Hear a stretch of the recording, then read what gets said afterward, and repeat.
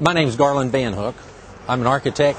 I live here in Stanford, Kentucky, and I'm also assisting the city government with a restoration project that they have on the Harvey Helm Library building.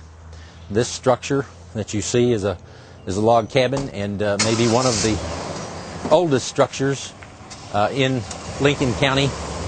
We started this project because this was discovered to be a log cabin, and as you can see, the logs are quite large, and the other things that were discovered is that it was a sided building, and for so long no one realized that the cabin was underneath.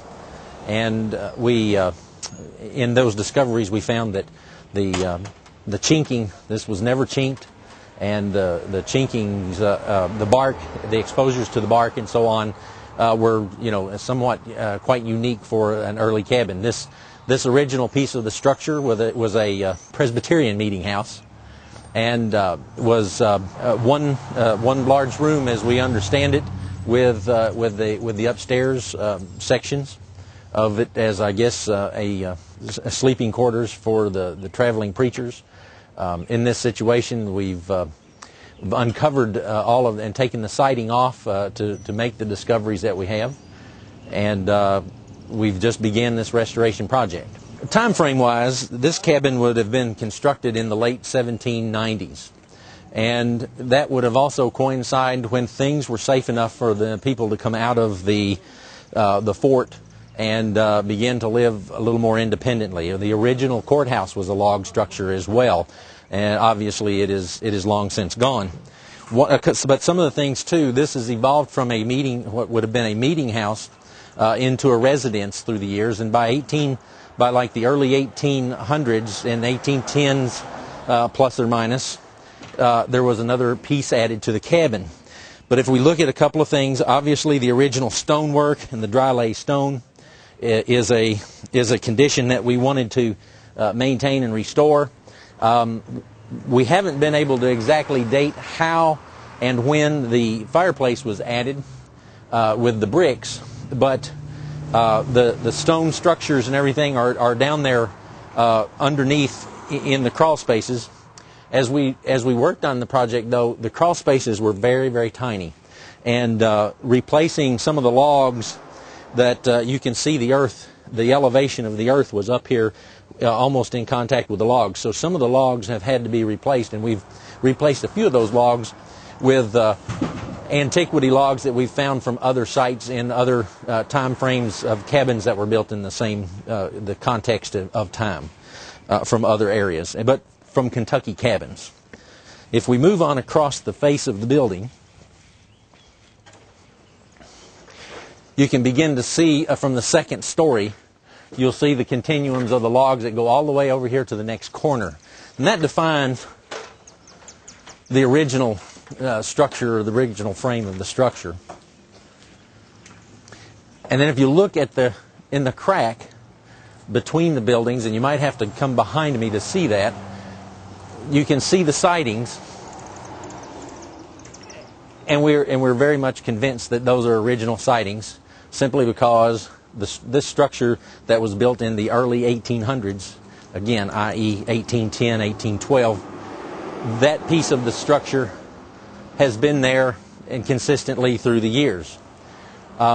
It appears to be unpainted, and again, a unique sort of feature to find, and we are mimicking and going back to the original style siding. And you see the decoration. It's incredible sometimes to find the idea that out here in the pioneer end of the world at that time of the United States, that they still wanted to decorate their buildings. They built cabins but still wanted architectural detail. The beaded feature seems to be in almost everything that goes through this little cabin, and it's a very simple detail, but it's very in so many ways is very ornate and very decorative, and shows their commitment to the settlement and the dignity that they wanted to give to their buildings and their architecture, even out here in the frontier. The beaded detail also shows in the frames of the windows, which is, again, an excellent thing to find that these window frames and stuff are old wood frames that over the years that were just new sashes or different sashes were put into. These sashes on the front face of the building are original sashes, at least from the 1800 period, and we're salvaging those and restoring those.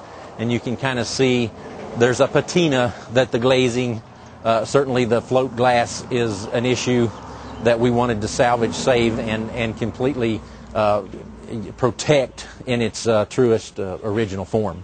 So we're minimally trying to reorganize these windows to become functional and as they were and as they are, working on some of the details. A few sashes have been replaced. There will be we're going to try to or sashes. I mean, a few seals have been replaced, and we're going to try to match up the little rounded. Again, when you talk about beaded work or detailed work, you can see the age on this seal, and probably those seals were not quite as good, but the rounded seal here is really a nice feature, really nice little detail that again coincides with some beading. So this little rounded edge, these small details, make for what you would say just incredible presentation of a very basic structure.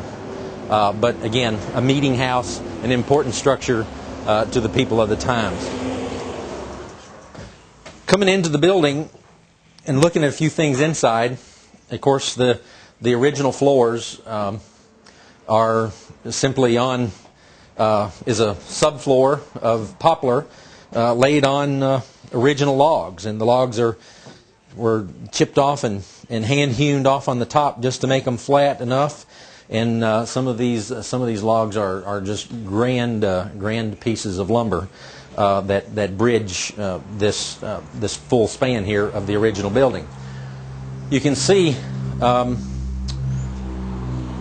as far as over the years, when we look back at the back wall, you can see how that because of windows and door changes, you can see like an original placement of window here, but then a new door feature was added over the years, and during the 30s when they made a connection for toilet rooms and bathrooms to make it a more modern residence.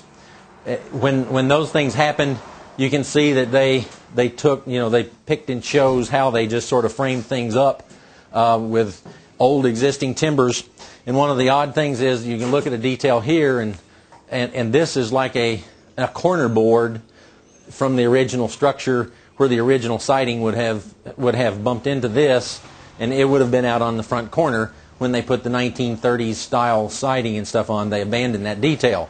Once again, you see that beaded detail is out there on the edge of that corner stop board and that corner trim.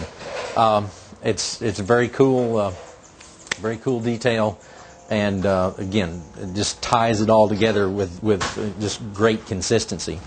You'll see some of the when they added the crown, or when they added the chair rails and plastered the walls.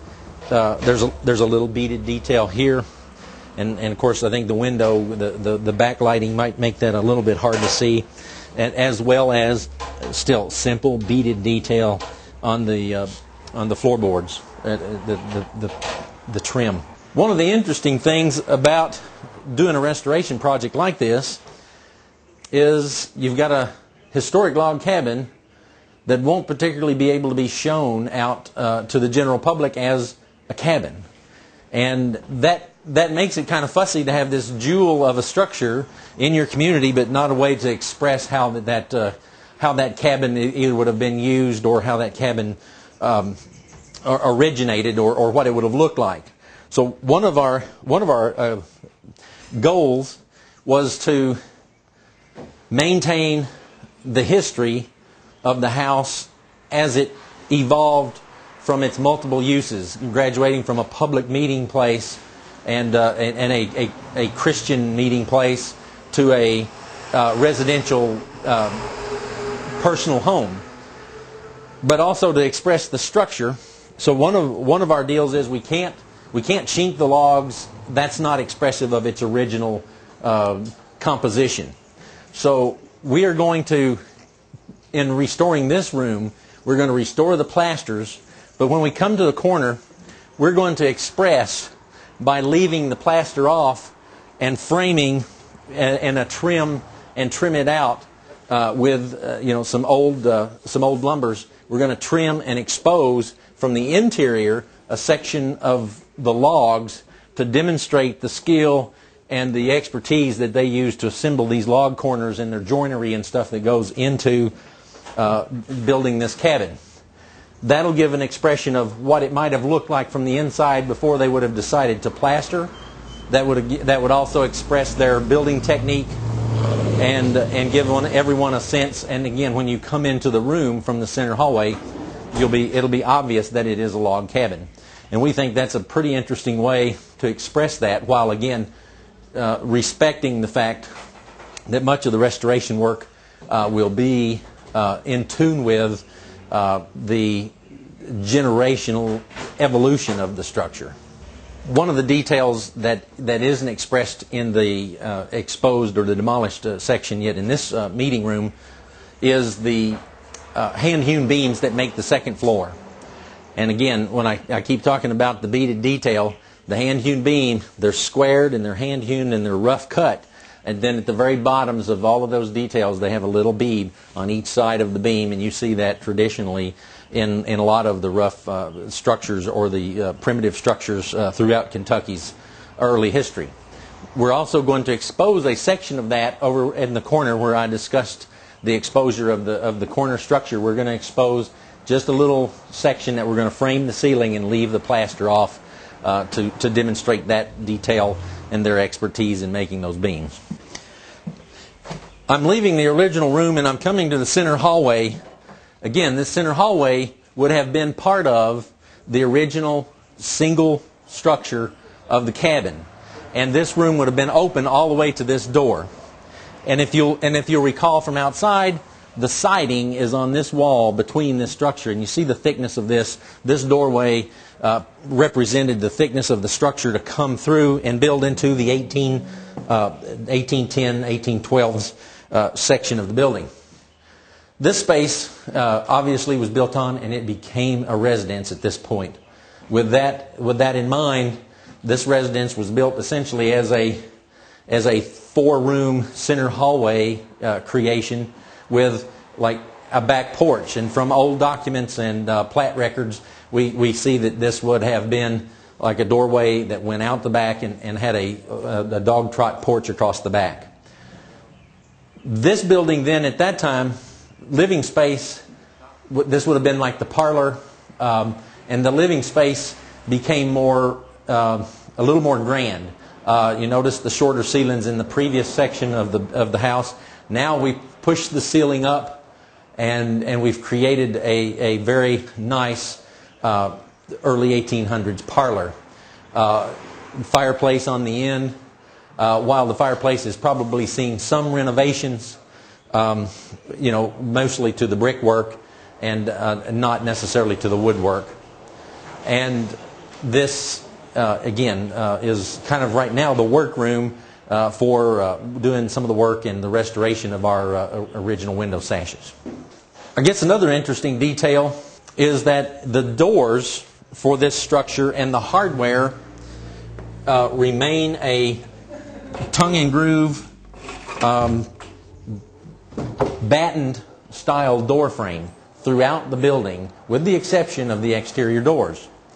And the hardware is a lever latch, and I don't know exactly how to describe it beyond the fact that it's a cast iron style levered latch.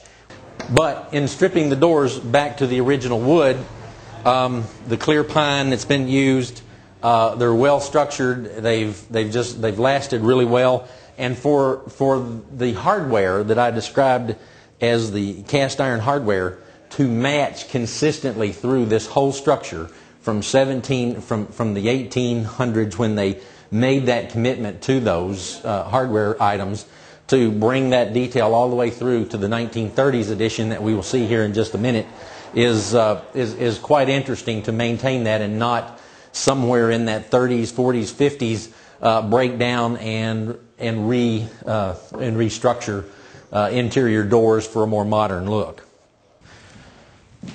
As we move into the 1930s piece of the house, you're standing in the 30s section. This wall takes the old 1800s and 1700s sections of the house and separates it to the additions that were done in the 30s. We did have blueprints, though they were modest. We did have blueprints that gave us the definition of what work was done in the 30s to the building, and we kind of verified our dimensioning, and this all was built very closely to the plan that was presented, or the plans that we had. This is built very closely to those plans. Again, this would have been, at this point, this is like a dining room. We maintain the parlor sections of the house. In the interim, before the 1930s, I described to you a porch that would have been where I'm standing.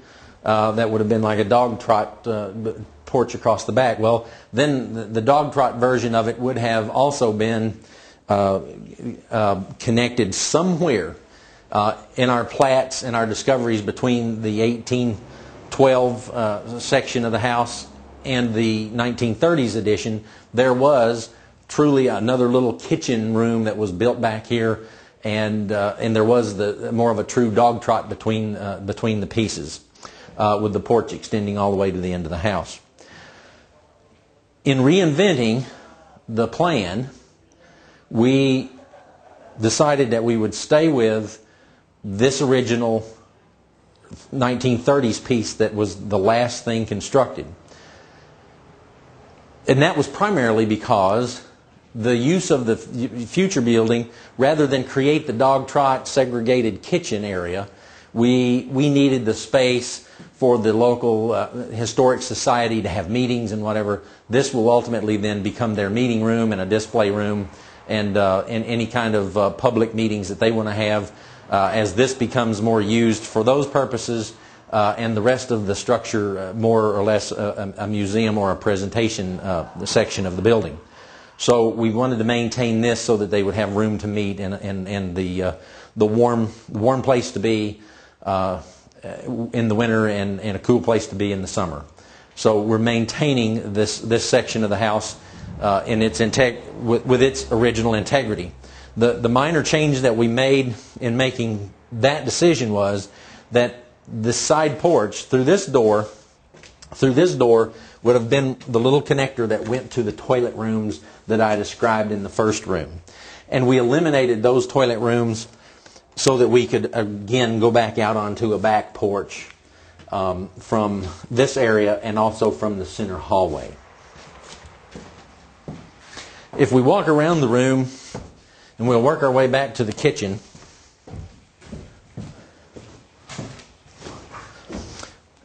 There was a little vestibule here between the dining room and the kitchen.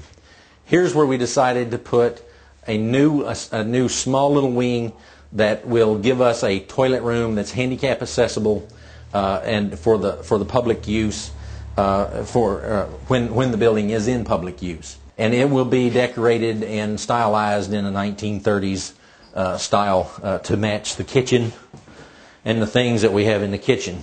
As we come in the kitchen, again, the 1930s cabinetry we're going to maintain and we're going to refinish, obviously, but we're going to maintain the cast iron sink, the fixtures, and the hardware as it's all in really good shape.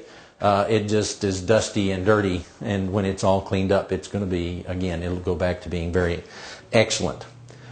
We've done extensive work on the foundations, and of course that's probably another day or another look at the stonework that we've done. Maybe we'll walk to the backyard after we leave the interior to talk about that.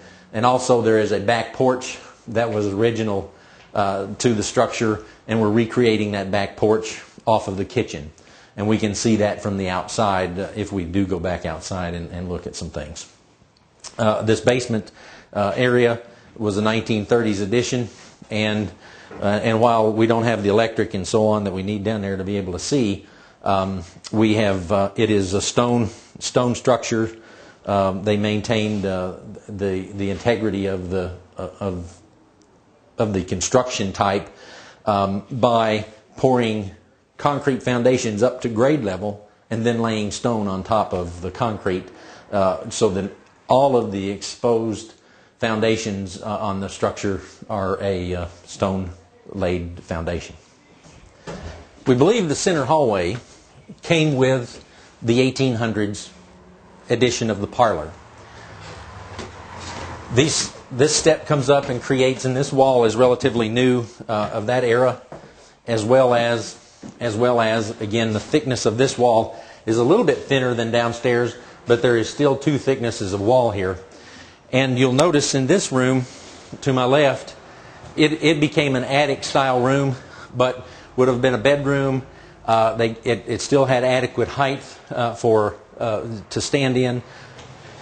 Interestingly, about the sleeping room that I was describing, probably multiple beds, shared room by family members, and to maintain the look of the house on the outside with the traditional colonial looks that they were after, they simply let the seal of the window become the floor of this structure here, and that allowed them to get the additional height in the parlor that they were after for that grand and very more elegant room that they were wanting for the time period.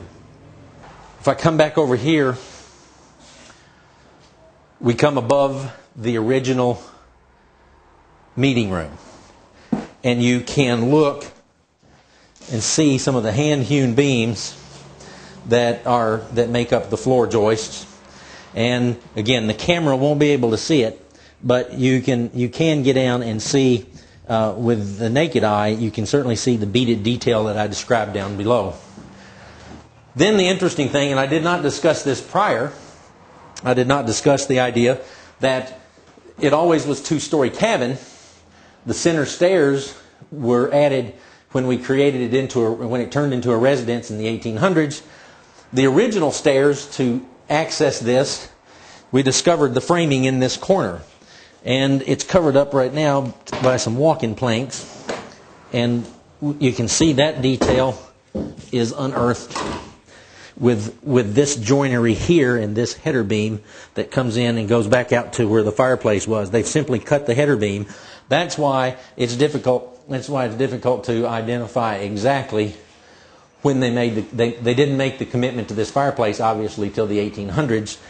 But this is also when that they abandoned this original stairwell for the new center stairwell version of the house.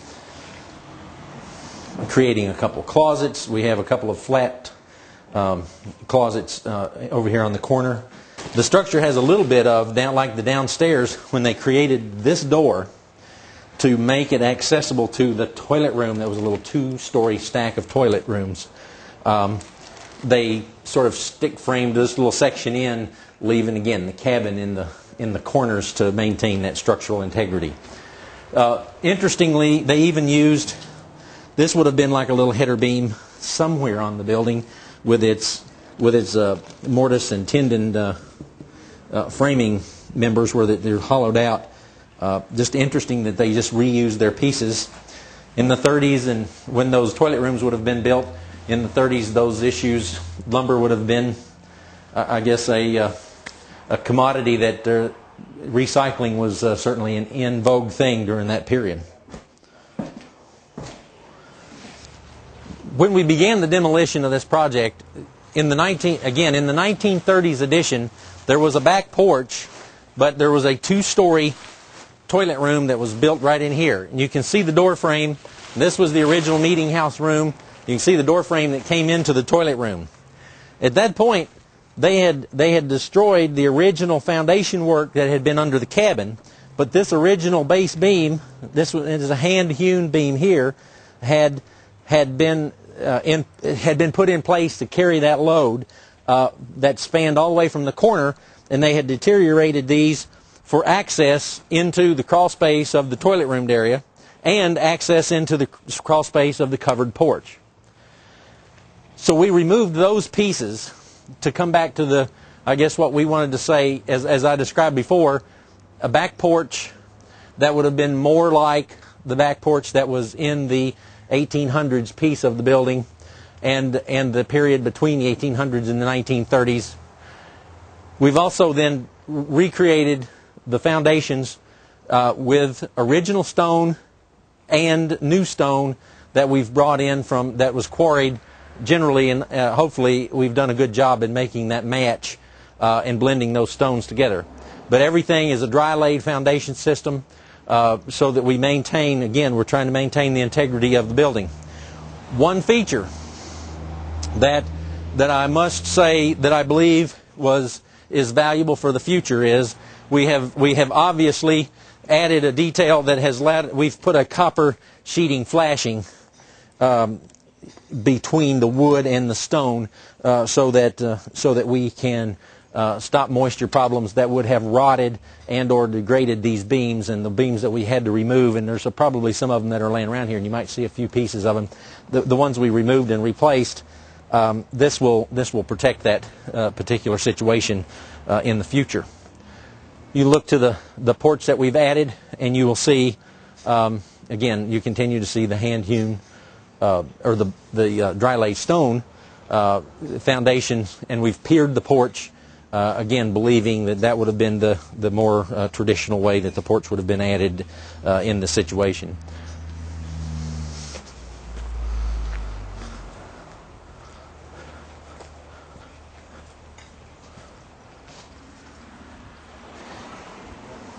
And again, I guess you've gotten that shot, but you can see the integrity.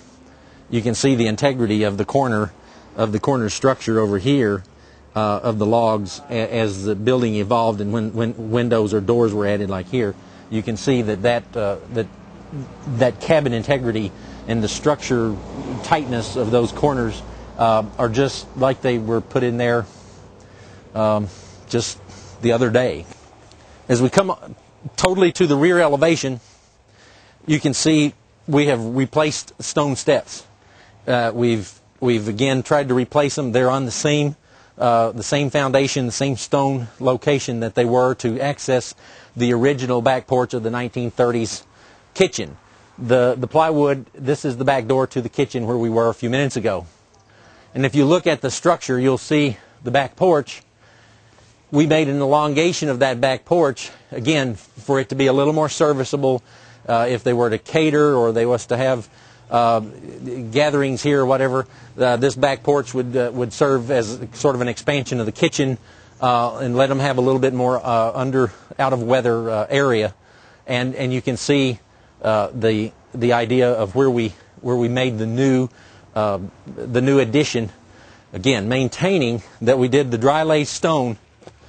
We did the dry lay stone, trying to blend it with the existing structure, but not doing anything to the existing structure. And we've just butted here, and now we're just getting to finalizing these steps in detail, and we're chipping out some of the mortar that had been put into this older section of the stones to blend this piece into the structure, to have the dry lay appear to change as we move from one side of the steps to the other.